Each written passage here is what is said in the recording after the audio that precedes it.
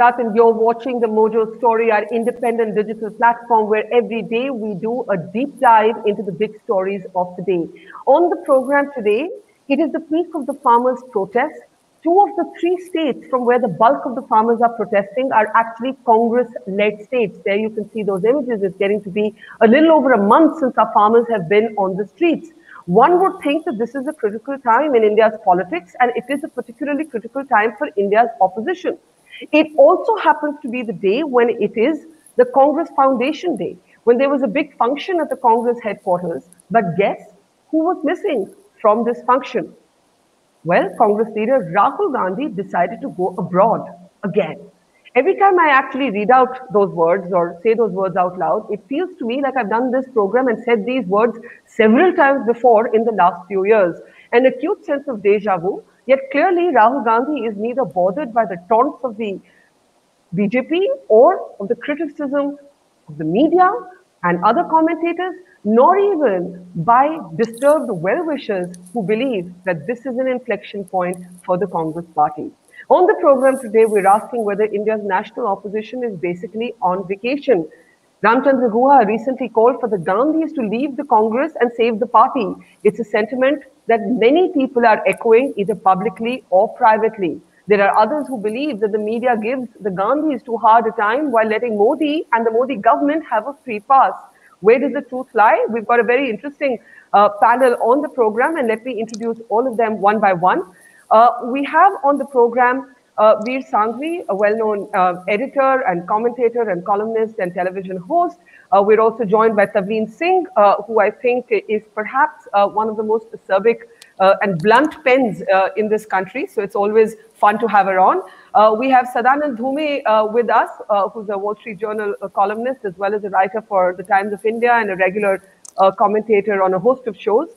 We have Shahid Siddique, who is an editor of Nayi Duniya, one of our foremost commentators who's also had a stint in politics and therefore can speak from both perches, really. And we have Professor Shruti Kapila, who has been writing on what she's been calling the annihilation of India's opposition and is a professor at Cambridge University. So a really sort of heavyweight panel here to talk us through India's vacationing opposition, as I'm choosing to call it today. And let me go straight, as it were, to Tavleen, if I can start with you. And I start with you, Tavleen, because everybody knows you hate the Gandhis. So that's not really a headline. That's not really a news point, right? But the news point is that you've actually been quite critical of the Modi government. In your most recent column in the Indian Express, you actually said that this was the first time that Narendra Modi was beginning to look weak, that the farm laws agitation was now less about farm laws, but more about a host of other issues. I absolutely agree. And then in the middle of all of this, Rahul Gandhi chooses to go away on what the Congress is calling a brief personal visit. Is this even like newsworthy anymore? Like, a part of me just feels like, oh my God, not again. Once again, sorry, Tavleen. Yeah, go ahead. Yeah, I don't hate the Gandhis at all. I always get charged with having a personal reason for either criticizing Modi or criticizing the Gandhis or whatever. I don't have a personal angst against them. I objected to their policies. And it seems that I was quite right to do so because they've learned no lessons. It's now 7 years. We still see no sign of an attempt to build the party. Do you know, Rahul Gandhi could go and leave as much as he wanted to if he'd done something to build up the party that was reduced to such a low point. Now, nothing has been done about that. So all we've got is a little shuffling of darbaris in Delhi, which really is not going to help us.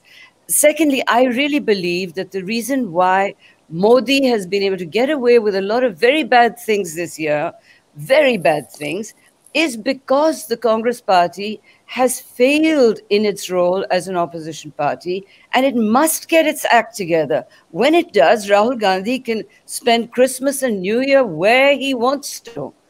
But, you know, I mean, he would be more relevant if he'd done something to actually build the party up.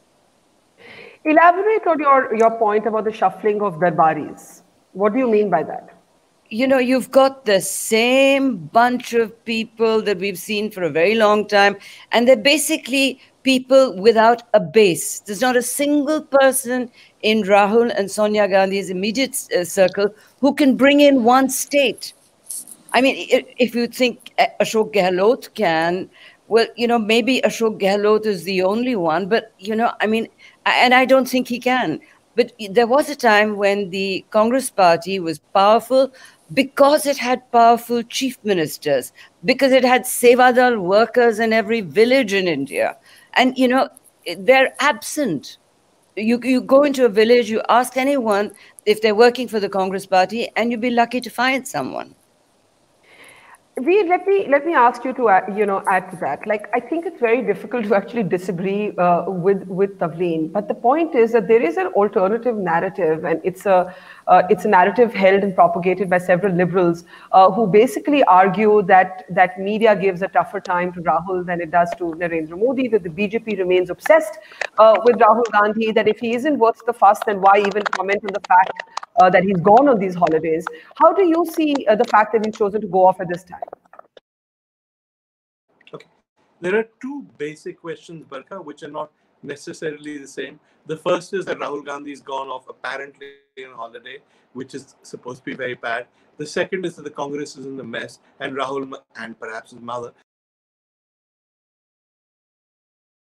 We lost Vir right as he was making that point, but I don't think he's vanished because he's gone on vacation. We'll have him right back in a second. That's the problem with connectivity. So while we're waiting for Vir to reconnect, let me get Shahid, who last heard was still somebody in this city who's defending Rahul, who still believes that for all his faults, he's the Congress's best bet. Shahid, are you still feeling like that even after he's gone on vacation at such a time? No, Barkha, I'm not here to defend Rahul.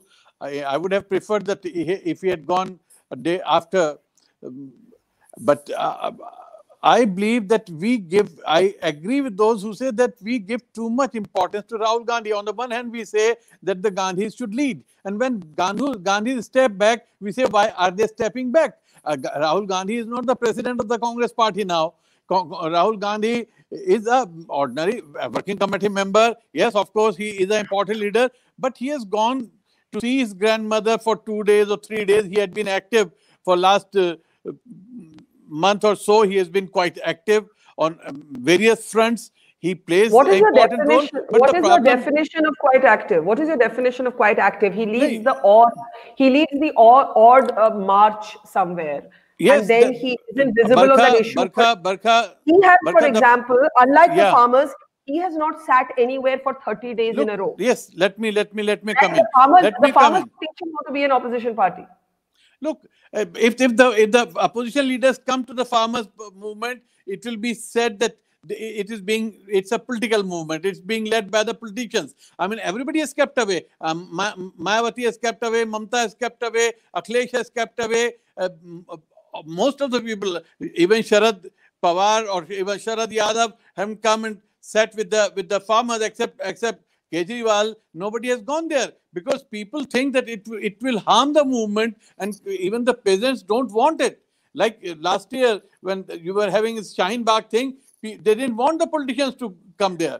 So if Rahul Gandhi is not going there, it's fine. But so you think Rahul's done a decent job as an opposition leader? No, no opposition is doing decent job. The problem is with the whole opposition. The problem is that there is no opposition in the country. The problem is that the media is, pushing the opposition down. It's not allowing the opposition to come up. The opposition is not getting the space. The opposition is getting all the criticism. All the questions are going to the opposition, not to the government. Nobody is asking the government what it is doing, what it should be doing. All the questions come to the opposition. That is the problem today. The country is being led in a different direction by the media and by the elite of the country. Let me just hold you there, because certainly on this platform for the last 1 month, we have been focused through ground reports, through discussions, through interviews, very much on the farmers' protests. We've raised a number of tough questions to the government, and we have brought those reports on this platform literally every day since those protests started. But I think I want to just bring back Vir now that he's back with us. Vir, to the point that Shahid is making, that this is actually a capture of media, it's a capture of power, and there's too much focus on Rahul Gandhi. Do you you think that there's any merit to that? I mean, you were saying that these are two separate debates. You know, Rahul Gandhi and the state of the opposition in general. You were drawing a distinction between those 2 points. Veer? Yeah, Barkha, there are 3 different debates. The one is the state of the opposition, which is a different one. The second debate is what Gandhis have done in the Congress and the state of the Congress. But there's a third debate. I mean, your show today is predicated on the assumption that Rahul Gandhi has gone off on holiday, and that's a terrible thing. I mean, I question the third part of this. Why is it such a terrible thing if a politician goes on holiday? Politicians all Know what it is. We keep losing Veer. I think Veer is on his phone, so every time he gets a phone call, I promise you this is no conspiracy. In the conspiracy theories we live with, somebody will say every time someone's trying to defend Rahul Gandhi, actually you lose the connection. But before I get Veer back again, I just want Tavleen to briefly respond. Veer was saying, why is it such a bad thing if an opposition leader goes on holiday? And my answer to him would have been, because you're dealing with Narendra Modi and Amit Shah, who live and breathe politics 24/7, and when that is your incumbent, you cannot do guest appearance politics. But Amit Shah vanishes for weeks together. Nobody asks him any question. When is Amit Shah vanished? When is Amit Shah vanished? I mean, the last heard he vanished because he was ill. He was not well. Veer, by the way, you're back and you're on a phone. But there was no news about it. Every time you get a phone call, I think we lose you, or someone tries to call you, we lose you. But you want to quickly make your point. I got as far as, why is it such a bad thing if an opposition leader goes on holiday? No, I went further. Why is it such a bad thing if a politician goes on holiday? The President of the United States goes on holiday. The Prime Minister of the UK have all gone on holiday. In India, until recently, there was no problem going on holiday. Mr. Vajpayee went on celebrated holidays. One Christmas, New Year, he took over the Taj Hotel on Kumarakam and went off a holiday. Mrs. Gandhi, when she was running the UPA, went to Lakshadweep for Christmas, New Year. There has never been a tradition in India before Mr. Modi that the job of every politician is to abandon his family and to stay allegedly working for the nation all the time. I think this is A, an absurd assumption, and B, an assumption we don't question enough. Everybody needs holidays. Politicians are human beings. Politicians all over the world, and in India until recently, including prime ministers, went on holidays. Why is it such a terrible thing if an opposition leader, he's not even the leader of the opposition, goes off on holiday? I mean, I take Shahid's point that he may have gone to be with his grandmother who's critically ill, etc. In which case, of course, we shouldn't be having a criticism of him. Even if that's not true, if he's just gone off for New Year, why is that such a terrible thing? Why do we have this sense in India that all politicians must be there all the time, working like dedicated workers for the cause of Bharat Seva? Why can't they be like normal human beings, like non-politicians elsewhere in the world? Okay, I just want reactions to that. And Tavleen, I was asking you that question, then I'll come to Sadanand and Shruti. Go ahead, Tavleen. You want me to respond to that? Yeah. Okay. I think Veer is right that politicians should have a right to go on holiday if they're doing their work in the in between the holidays. Now, unfortunately, with Rahul Gandhi, an impression has got created that he's an unserious politician. And where I agree with Shahid is that it's not so much the media that has created that impression, it is the Modi Shah mega machine, propaganda machine that, has created this. It's hard to hear a BJP spokesman open his mouth without personally targeting Rahul Gandhi. It suits them to have Rahul Gandhi faced up against Modi, because then Modi looks as though he's done a great job this year, which he hasn't. The truth is that Modi has made terrible mistakes for the first time in his 7-year career. This has been a disastrous year. The farmers thing is just not the icing. What is it called? The volcano on a very bad cake, right? Now, what they've succeeded in doing is painting Rahul Gandhi as an extremely unserious, dilettante politician. And Rahul has done very little to disabuse that impression.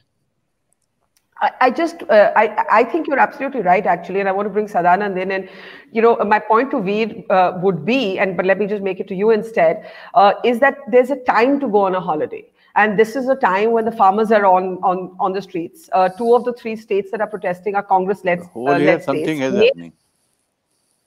One election But or you know the other. what? You know what, Shahid, as a journalist, I went on a holiday for 2 days to Chandigarh and I spent my holiday meeting farmers in the villages of Punjab. I mean, it's either inside you or it isn't inside you, right? There has to be some part of you that lives and breathes your chosen profession or your chosen passion. Barkha, no, I don't agree with that. Everybody is an individual, everybody is different, everybody has different reasons for a holiday. And I am afraid of politicians who are 24/7 politicians. I am very terrified of them. Those politicians who don't go on a holiday, I am really terrified of them. Next, you say you're terrified of journalists who don't go on holiday. I've seen politicians who are 24/7 politicians are not good politicians. They are always conspiring. They are not good human beings. Shahid, let's give Sadanand and Shruti, who haven't spoken, a chance, and then we can take it around the panel. Sadanand, go ahead. I mean, let me quickly disagree with 2 points. Well, let me quickly disagree with Vir and with Shahid.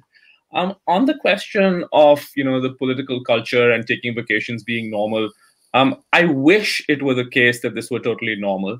I don't think it's actually normal in Indian politics. I don't even think, for example, as I recall when Vajpayee would go on his vacations, this would be very, choreographed in a political way, that he was off there in the mountains to think his deep thoughts of the interests of the nation. It wasn't this kind of, unannounced, furtive getaways multiple times a year before COVID, sometimes multiple points a month. So the character of this taking the time off is very, very different. And it's a problem that has tracked Rahul Gandhi throughout his career. Number 2, regardless of whether we think this is a good thing or a bad thing, maybe we think it's the most wonderful thing in the world that he, can't seem to spend 3 weeks in India without jumping onto a plane. But even if you think it's the most wonderful thing in the world, you have to recognize that perception matters in politics. And a perception has been created over the years that Rahul Gandhi is an unserious and inept politician. Now, what does a politician do when you attack him? So if you attack Modi for wearing that disastrous suit with his name all over it, he recognizes that it's a political problem. He changes his behavior by getting rid of that. That's what smart politicians do. Now, if you're an exceptional politician, which Rahul Gandhi is not, you mold public opinion, and the criticism does not matter because your political magnetism or charisma is so great that you can mold political opinion. Rahul Gandhi is not that kind of politician either.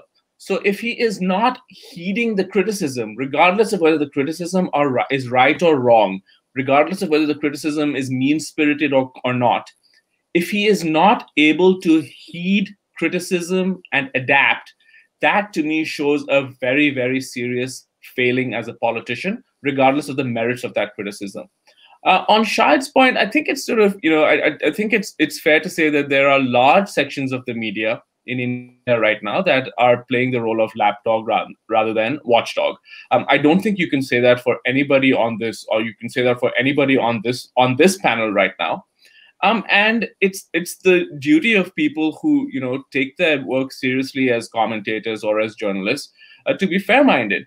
And I think the idea that we should somehow not criticize Rahul Gandhi for behaving preposterously in the political context in which he finds himself, I think that's unfair to journalists. We have every right to be completely critical of Modi for anything he should be criticized for, and also be critical of the opposition. Maybe we're critical of the opposition because we wish the opposition were more competent than it is. Yeah. So let me get Shruti in, and then everybody can have another bash at it. And I want to come back to Vir. We hope you've put your device on DND, because we keep losing you, I think, every time you get a phone call. But Shruti, you have spoken about the annihilation of the opposition. Who's to blame for that, right? So the point that Rahul Gandhi makes again and again, and has made in other interviews he did, for example, in a book written by Pradeep Chibbar and Harsha, he said this is a capture. This is a capture. This isn't a normal democratic process at work. Is he helping himself? Look at the timing of his vacations. And that is my argument, right? Once again, let me just complete my question. Farmers protest, he's away. Whether to meet grandmother, whether to go away for New Year's Eve, we don't know, because he didn't tell us. Bihar elections, he went to his sister's house in the mountains in the middle of the Bihar elections. I mean, who does this? It's like telling me as a journalist that I would choose to go on vacation in the middle of the COVID pandemic. Like, would I go away in the middle of the biggest story that there is that the news world produced? It's a similar thing. Go ahead, Shruti. Well, you clearly didn't, and you put your colleagues to shame. But I wanted to say something else, that actually this focus on personality is a red herring. Whether it is Rahul Gandhi or the like, we talk a lot about Modi and Shah and charismatic hold over the Indian democracy. But we shouldn't forget that what Modi represents is an idea and an ideology. So what is at the crisis, at the root of the crisis in Indian opposition, is the failure of producing a new idea. And I think that is why it can be no one's case. It cannot be disputed that the Congress is in a paralytic state. Now, it is up to you whether you want to choose on his holiday making, because that makes good soap opera, which people are now, habituated into reading. Oh, he's gone in, he's gone out, photographing him in ways which is not incredibly flattering for him. That's a whole other thing. So I think the question is about leadership and image politics. And I think both those things are a red herring, because as Biden's election has shown, as a rising power of even Keir Starmer, who is not really known to be a big personality in the Labour Party in the UK, you don't actually need a big personality to counter the heavyweight charisma of, say, someone like Modi or, say, someone like Trump. So I think the issue is the crisis in India's opposition is actually an idea. The warfare, ideological warfare of Hindu majoritarianism is complete. And to actually find a new language around it, to oppose it, is the challenge. So you see a lot of restiveness in Indian society. You see over demonstrations periodically every winter coming onto Delhi. So new social coalitions are in place, but no one, absolutely no one in the opposition is able to pin it. My view would be that the Congress should actually split. It should actually, become even a smaller party, people who are committed to a few things, and it wastes too much time on stitching up its internal factions. For instance, it should have let go of Sachin Pilot, who I think was a spoiled political leader who held the party to hostage. So the leadership itself is involved in actually the managing of intrigue and courtly politics that Tavleen Singh writes so beautifully about. So I think that, but these are the real distractions. The distractions are not the holidays, because I would hate to compare Rahul Gandhi to Mahatma Gandhi, but as a historian of politics, you would see that Mahatma Gandhi absolutely interrupted his politics very repeatedly, much to the criticism of his supporters. So I think there is a lot to be said here if we can actually talk not about Rahul Gandhi's vacations, but actually to talk about what is a crisis in India's political landscape, which is a real idea which can actually oppose the warfare of Hindu nationalism. Can I just ask you to briefly, because it's interesting and it's a new argument. You're actually saying even if Rahul Gandhi were a 24/7 politician, it would actually make no difference to the fortunes of the Congress party. Because you're dealing with a country, let me just see if I've got you right. You're dealing with a country that has pivoted right. I was saying to Vinay Sitapati the other day, the author of a new book on the BJP, that government moved Vajpayee to the center and Modi moved India to the right. Is that what you're saying has actually happened? Yes, exactly. Okay, so, it has 38% of the electorate, but the footprint feels much larger. So whereas, all mass democracies, whether it's America or Britain, have had very divisive political polarized landscapes. Where it feels polarized, it feels divided. Here, the capture feels complete. So actually, if you were the Congress, if you were really interested in reigniting the Congress, you would use this as an opportunity, as a luxury to go to ground zero and start afresh, get rid of the people who don't want to be a part of it. Instead, the politics of intrigue and the politics of newspaper writing in India and the political discourse is so captivated in personality, partly because that's how Modi and the BJP have led that campaign in that manner. So yes, I would say that whether he's in or out is kind of besides the point. And you could again look at the Democrats again, where people actually captured, like the Democrats for Justice, actually captured the DNC to have a whole parallel set of organizations and put a whole other candidates. Those are the real serious questions. The questions are not whether Let me get reactions, because yours is an interesting point. But to me, it sounds, and I want Tavleen Vir also to come in, and then Sadanand and Shahid. To me, it sounds, Tavleen, like Shruti is basically, saying that if the match is unequal, you shouldn't even bother to try playing. Or maybe she's saying you need to play by different rules, because these rules aren't working. If Rahul Gandhi were even here, it would be no different. He doesn't have a language. The Congress party doesn't have a language that can right now counter Narendra Modi. And therefore, that is the crisis. And that's where the opposition is failing, not on whether Rahul Gandhi takes 5 days off. Okay, I want to just put to you a proposition. If Indira Gandhi had been in the opposition, do you think that at this particular time, she would not have been at the barricades with those farmers? If she had to walk through mud, she would have done it. If she needed to go on an elephant, she would have done it. Now, unfortunately, the truth is that the personality of political leaders does matter. And that, if you are a serious politician, then when there are so many crises going on, you do not take off to see granny. Okay, you're there to actually be there for your party, to encourage your lower level workers to go out and try and garner support, and to try and put out the message that Modi has made many mistakes, and that this could be the one mistake too many, the last straw on the camel's back or whatever. So, I really don't think at the moment that even if the Congress party were to, be standing by its ideology, which it should do, but it's not good enough. You really do need a leader. Sharad Pawar has been able to take on the BJP in Maharashtra because he's a real politician, because he's known what it means to be in connection with the people. Unfortunately, Rahul, the people that he connects most with are in the drawing rooms of Delhi. It's not good enough anymore. I'm not even sure he connects with They love him. Okay, once again, because Vir's connection has been so unstable, I just want to make the most of having him with us and ask him to respond to this. Vir, you just missed the beginning, I think, of what Shruti said, but she pretty much said that what we should be talking about is that the opposition doesn't have an idea and there's too much focus on individuals. But I still want to push you on your point, what's wrong with the holiday? And there've been a series of reactions to it, right? And I gave an example from journalism. Would a great journalist or would a good journalist even take off in the middle? No. Okay, we're having a real problem with Vir today. I don't know what it is. It's like, okay, we'll try and get him back. Sadanand, do you want to come in on what Shruti said? I mean, at this point, Vir is taking more vacations than Rahul Gandhi, which is quite Yeah, seriously, man. Okay, but go ahead. Yeah. No, but what was your question again?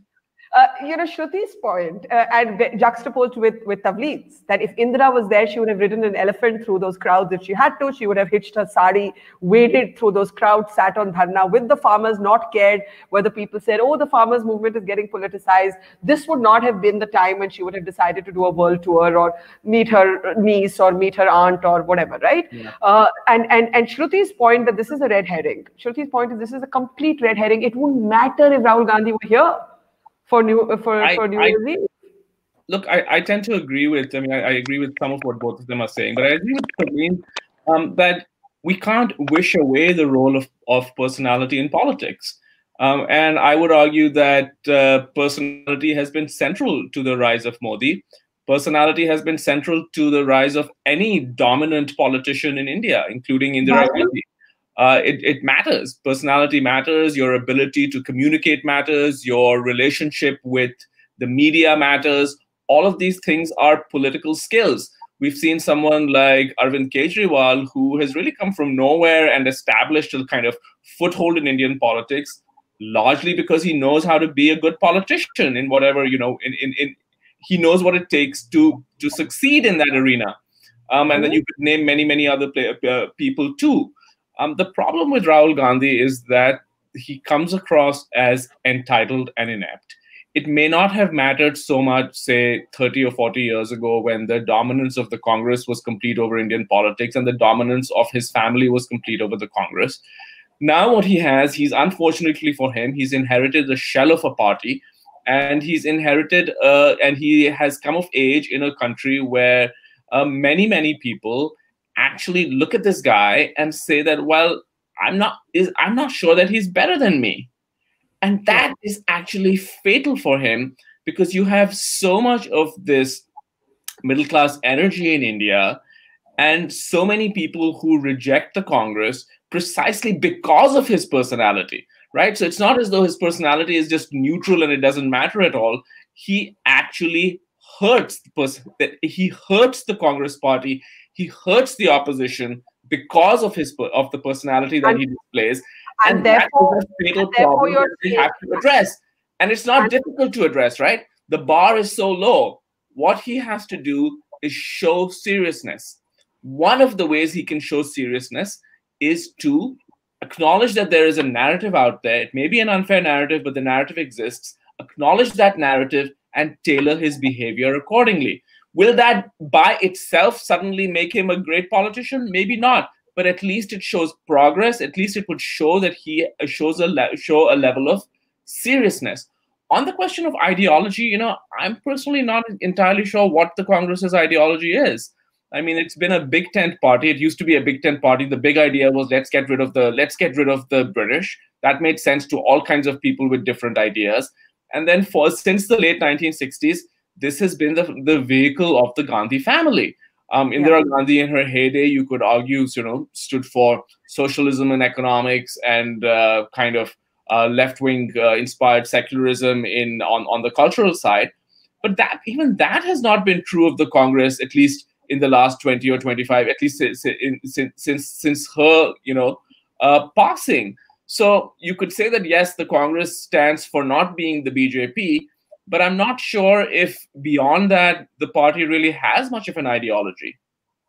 Yeah. So, Shruti, I'll let you come in and then Shahid. Yeah, Shruti, I know you want to respond. Shahid, right after that. Yeah, go ahead.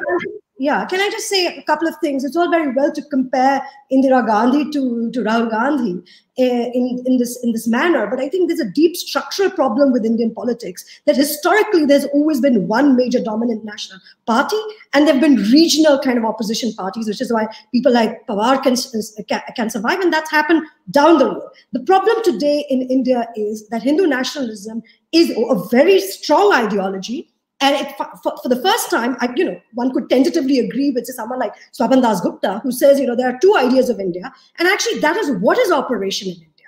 It is not, as what Sadanand Dhume says, that it is not the BJP.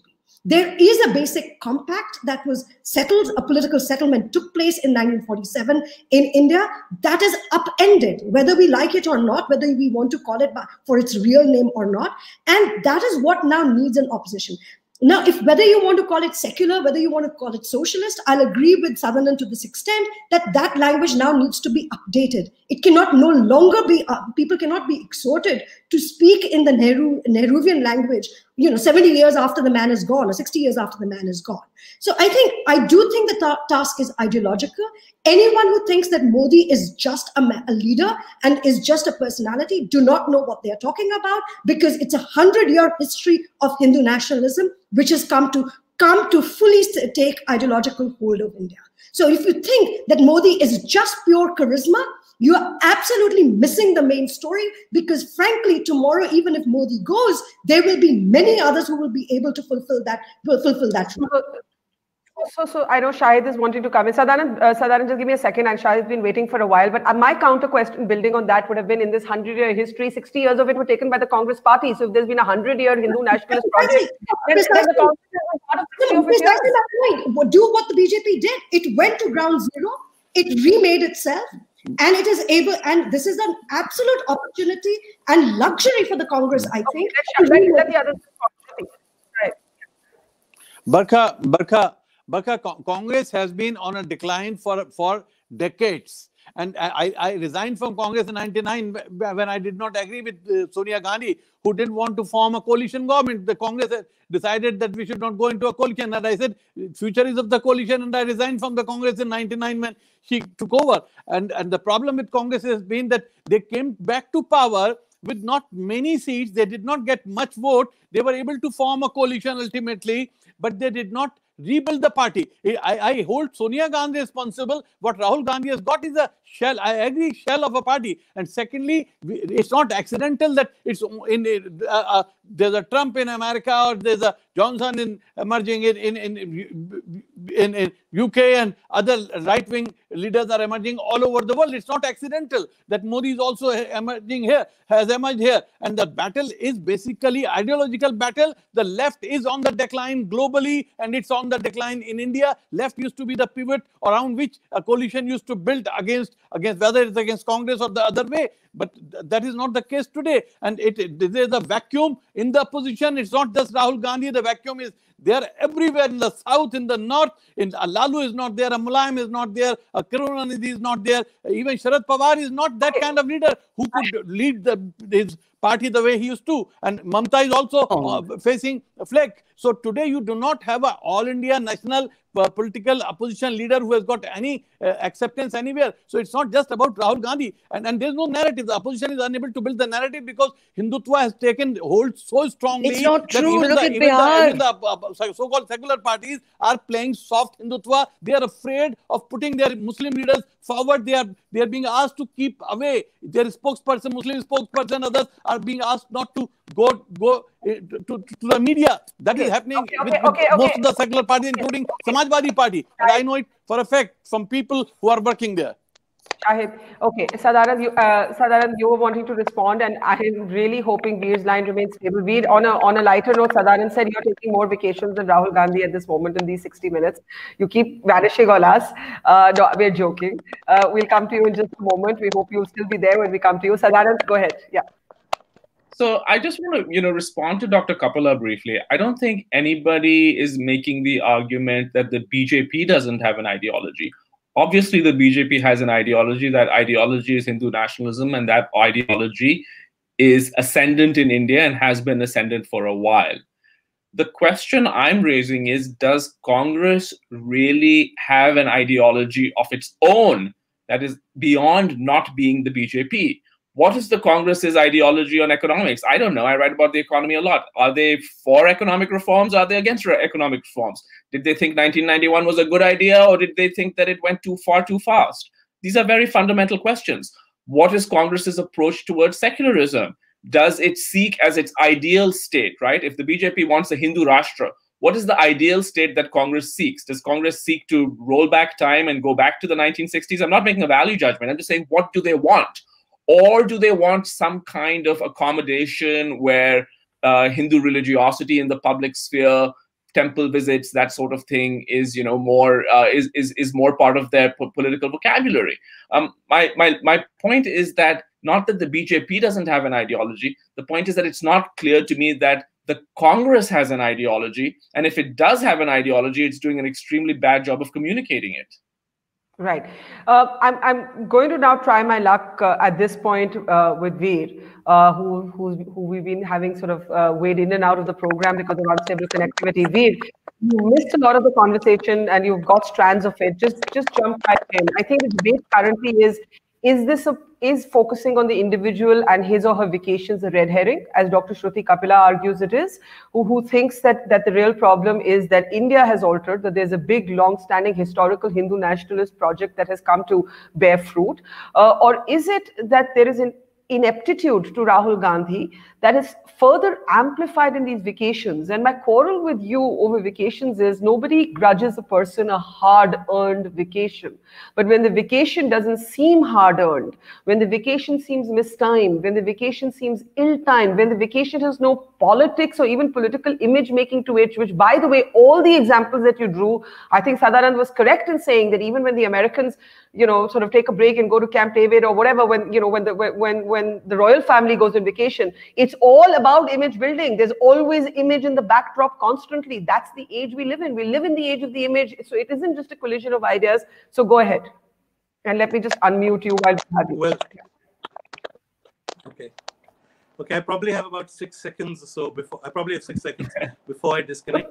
But quickly, I mean, Sadanand is entitled to his position, but it seems to me to be a mistake to compare what a prime minister does to what an individual opposition politician does. As for the claim that it's fine to go on holiday, yeah, just choreograph it. Actually, that's not true. When British prime ministers go on holiday, no media is allowed. It's not choreographed. When Vajpayee went to Kerala, no media was allowed. He went regularly to Manali. It was not choreographed. So if you're going to talk historical context, he's wrong. But that's not the important. Okay, this is just how it is. It's one of those days for Vir. But I think he got his point in, and I think we can take maybe last comments on the point that he's trying to make. And I think that the framework of the debate is pretty clear. I don't think it's literally, Shruti, about those 4 days off. I think the point is the timing and the competition. So let's just take last comments on that, and I'll start with you, Shruti. Well, I think it's interesting that Shahid Siddique said that the left or the liberals are on the retreat, but I think the defeat of Trump is a very sobering result for the world. And I think one can learn, actually, the Congress could learn from what has happened with the Democrats, where there was actually huge factionalism between the Sanders lot and the anti-Sanders lot, and they managed it. The problem with the Congress is that they're fighting over very little. And the internal factional politics are driving it from the real work of actually ideologically remaking itself. So my view is, historically, the Congress has survived and done better when it has split. It should now have the courage and define itself in very clear terms, what it is, who it is, and let go of people who are actually causing this politics. What should happen to the Gandhis in this split? In your model, the person who does it will be the de facto leader. So it's not about Priyanka Gandhi or Rahul Gandhi or Sonia Gandhi. I mean, there's a real myth that Sonia Gandhi has been a unifier, but actually, the party has dwindled under her watch. So the question is, whoever is willing to say, and why should people like Sachin Pilot be put up with? I mean, I think it's gross misbehavior to hold a government to hostage just because of your own personal political ambition. And it isn't wrong to hold the fortunes of a political party to hostage because absolutely. This is my point. It's not about the family itself. The party could do what the DNC has done, where, as I said, when the Clinton machinery was so powerful and the people were so upset with it, they set up an alternative machinery, which is why people like AOC and Mamdani, the huge fresh blood that the DNC has got, the Democrats got. And they were able to then look up to someone like Biden, who was just a kind of compromise candidate, not high on charisma, not high on personality. Okay. It is very possible. But I think the question is both two ways. It is a symbiotic relationship. Congress politicians are also inherently lazy because they dump that work of leadership onto the family. Okay, I've got 5 minutes left on the show. Sadanand, you can take that. Yeah, so one quick factual correction. I was not comparing Rahul Gandhi's vacations to vacations by Western leaders. I think in the West, it's a much more sort of established in politics that, leaders take some time off. I was saying that he comes across as out of step with Indian political culture. And I think even where, sometimes maybe the press wouldn't be allowed with Vajpayee, but the whole thing was still choreographed in the press, right? In the sense that, well, he's out and there's something somehow noble and wise about his being in the hills and so on. So, right, it was still kind of managed, even if you didn't have journalists actually sitting with him. I agree that in the West, the political culture is different. On the question of Biden and how you get this together, I think that's a really good point. You could argue that Trump lost not because Biden was the most riveting candidate in the world, but because Biden was able to gather all the strands of discontent against Trump together, from the far left to the centrist to the Republican never-Trumpers. All of these people were brought together. But that requires skillful politics. Now, I agree with Tavleen's latest column that Modi looks his weakest ever. He's had a catastrophic year. We have a history in Indian politics of governments or prime ministers in their 7th year suddenly facing a lot of problems. Manmohan Singh had that problem. Indira Gandhi had that problem in 1973. So you would imagine that someone who is kind of, alert to these things would at this point be working overtime to correct his own image and to pull together all the strands of opposition to this government. Unfortunately, we see no evidence that Rahul Gandhi is that person. Okay.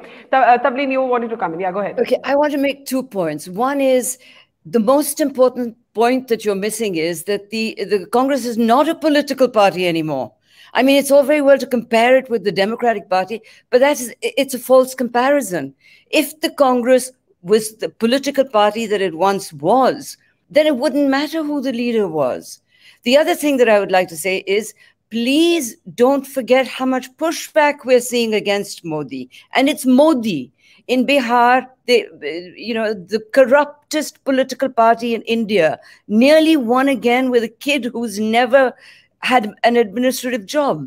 So there is pushback. And in the BJP itself, I believe that without Modi, the BJP becomes the party that it was under Advani and Atalji.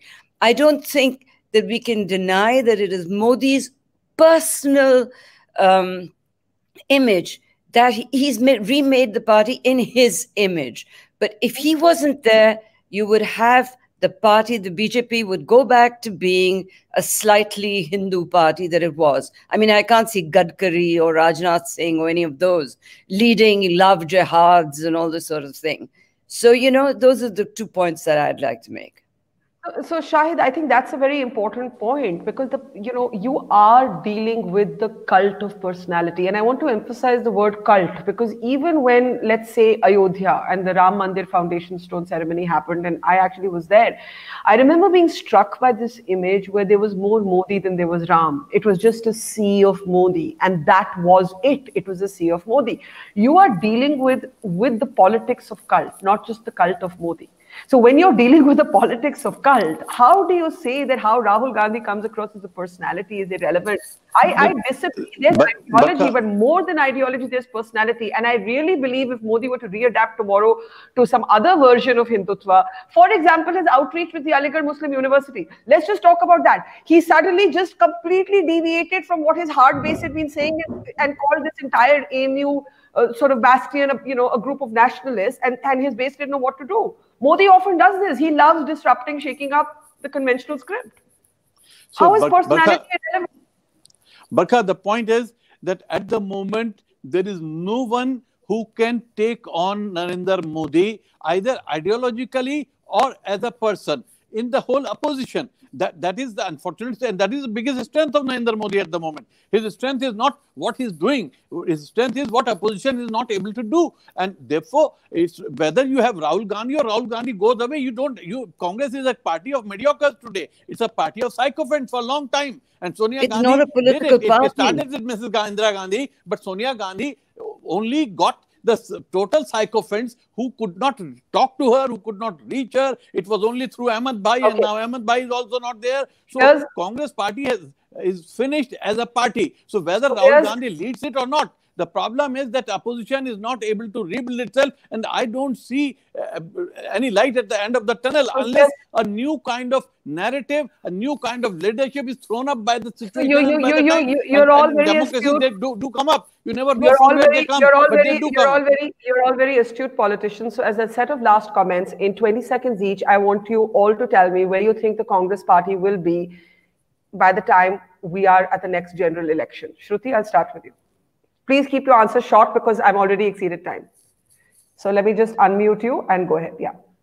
If it doesn't split, if it doesn't actually cohere ideologically, it will be a party of a few personality-led leaders, whether it's Shashi Tharoor, whether it is members of the family. But if it actually says, we will fail big, and will take huge political risks, because I disagree with Tavleen saying that it is not a party, because it still has the largest political infrastructure after the BJP across the country. So it is possible to revive that infrastructure, but for that, it will actually have to shed, split, and become clear of what it is. Okay, Shahid, where will it be? Yes, if Congress party has to re-emerge, then it should come up with a clear ideology which it does not have at the moment, and ideology which is totally opposed to the ideology of BJP and Narendra Modi. And it's not Narendra Modi. Narendra Modi would have been able to win without the base support of the RSS, which has been working for 100 years, and now it has come to fruit itself. Now, they were not successful for 50, 60 years, but today they are able to build up So at is the it, grassroots, and the Congress party doesn't have the cadre.